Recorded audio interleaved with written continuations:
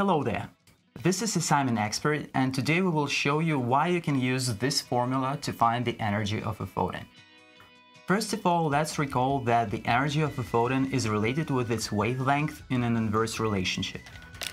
E equals hc over lambda, where E is the energy of a photon, lambda is its wavelength, and in the numerator we have the Planck's constant and the speed of light.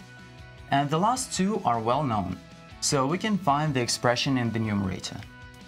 hc equals 1.9878 times 10 raised to the negative 25th, and the units are joules times meter.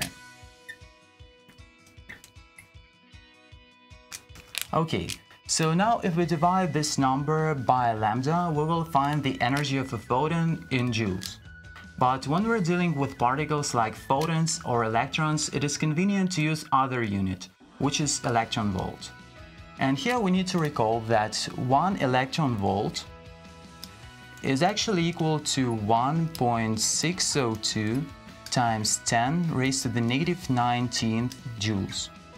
So if we want to find the energy in electron volts, we need to divide the result of the energy in joules by this expression. And now we can divide this expression by this one. So hc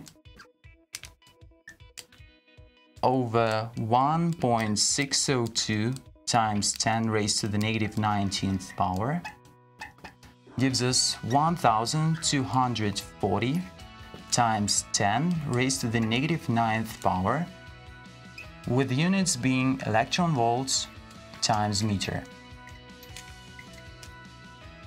And now we can get rid of 10 raised to the negative 9th power to get 1240 electron volts times nanometers. And if we put this expression into the numerator of our initial formula, we'll get nothing else but this formula. And this proves that we can use this formula to find the energy of a photon, but not in joules, but in electron volts. As an example, let's find the energy of a photon produced by the orange-colored light of a highway sodium lamp. The wavelength of such a photon is 589 nanometers.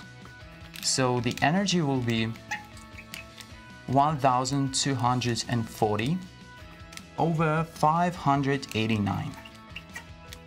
And the result is 2.105 electron volts. So here it is, guys. Use this formula. It is very convenient. See ya.